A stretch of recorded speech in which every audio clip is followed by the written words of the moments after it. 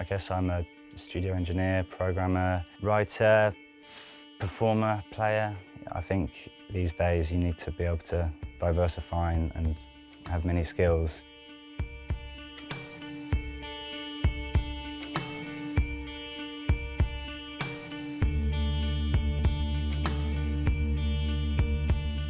Massive Attack is Daddy G in 3D, so it's always the ideas and the concepts will always come from them, and it's my job to to assist that process and to guide things technically, so I'll make sure we're recording everything properly and you know, no ideas are getting lost along the way.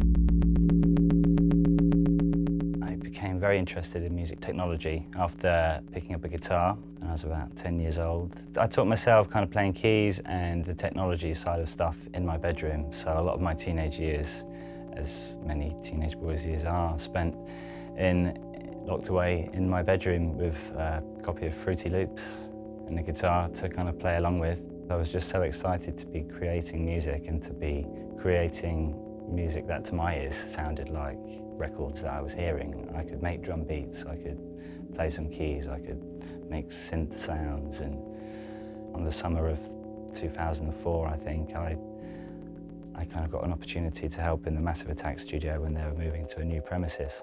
So suddenly I walked into a room with all the outboard and a big mixing desk, all this stuff that I'd been reading about in magazines. So it suddenly became quite real.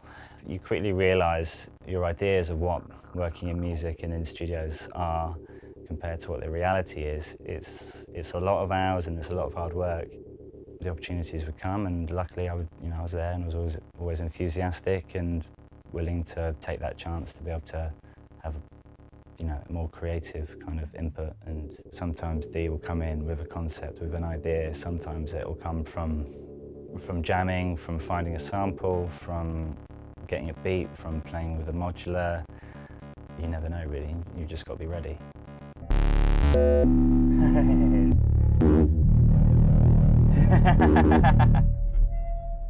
I've been very lucky to work on both sides of the coin.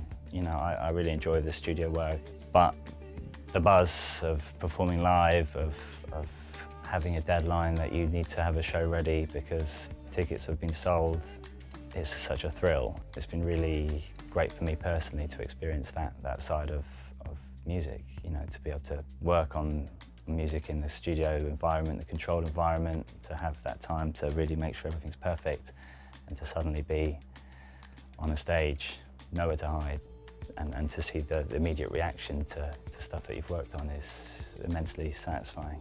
Being based in Bristol has been a big influence on everybody, and obviously it's got a big identity in music. It's maybe the pace of life here. It's small enough that you know that you're going to bump into someone when you're walking down the street. It's big enough that there's enough kind of going on. History of the place, the culture. It's definitely just all fed in to the creativity of it.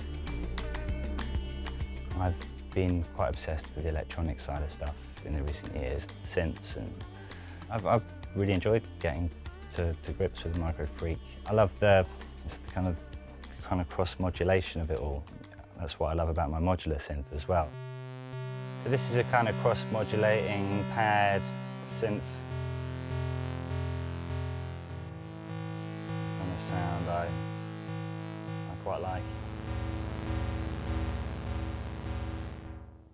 My favourite sounds are when you have kind of cross rhythms and just being able to create that kind of stuff really instantly is really satisfying.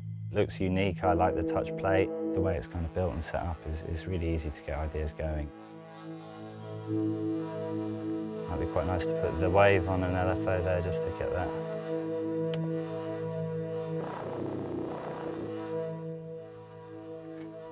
And I started building some patches and getting some little loops going, and yeah, it was really instant and really quite gratifying, yeah. It's great as a controller with the aftertouch. You know, that's been good fun, really slotted into my modular setup. At the moment it's in the studio, but I can I can imagine it being used in for some kind of setup, yeah. If it happens to be the sound source on a track that we do, then we will have to use it. I like sounds just with a bit of movement. I like the kind of shorter envelopes and just some of that kind of modulating, kind of beaty sounds that I've managed to get out of it as well. They're really cool. It's great to just have some modulation on the wave and the timbre and the shape. The cycling envelope is great fun to get stuff kind of crossing over itself. It's nice to just build in a little sequence and then dram something over the top. It's always just nice to tweak. And on the software versions of the plugins you use, I generally start with the kind of basic initial patches, without any of the bells and whistles, without any of the effects, and kind of start from there. So like with the Jupiter 8 or something, it's a nice simple patch, but it doesn't take much just to get that sounding really sweet. I've recently been using the EMS Synth-E, which is great. Jupiter 8, Selena, Prophet, yeah, that's great. The Buchla Music Easel sounds fantastic. It definitely can do a whole array of sounds for sure. Part of the joy and thrill of music is that you never stop learning and that you're always discovering new techniques and surprising yourself. I'm a sucker for a pad and for stuff that just sounds nice. I can make those noises all day, yeah.